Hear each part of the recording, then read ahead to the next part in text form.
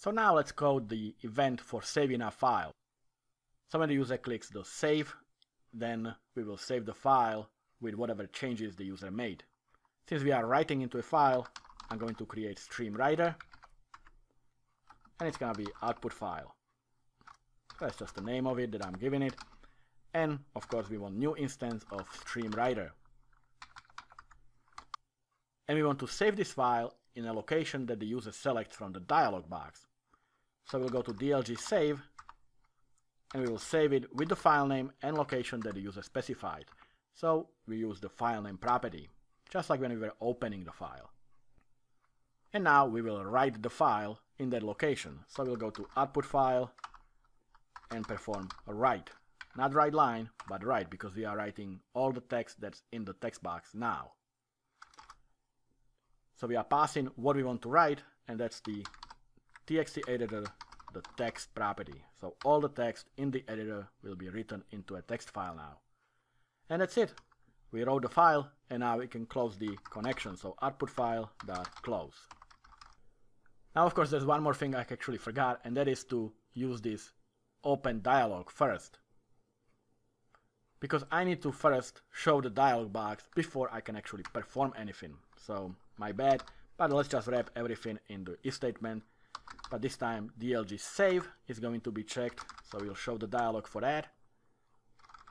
And if this one is okay, meaning the dialog result is okay, then we will perform the saving. So I'll just copy everything and place it inside of this if statement. Alright, so that's all. That's how we save the file. Let's see if it works. I'll click start. And I'm going to first open a file.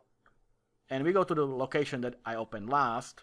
So I'm going to open the same file, exercises.txt.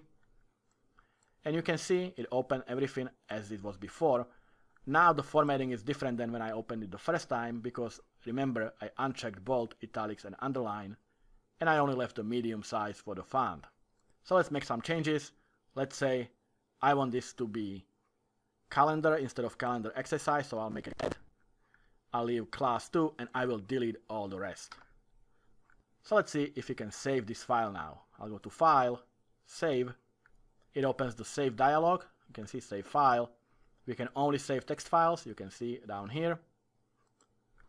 And I'm going to call this one Exercises 2. And click Save.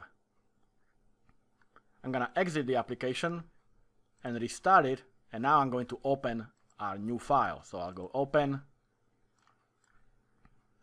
And now I'll go to Exercises 2. And you can see we have the edited file. So we have only calendar. So the edit was successful and everything else was deleted. So now we have a text editor that kind of resembles the actual text editor you are used to, like a notepad, for example. So we are now able to open and save configuration, and we are now also able to open and save text files. So I hope you like this tutorial. I hope you learned something new, and I will see you in the next video.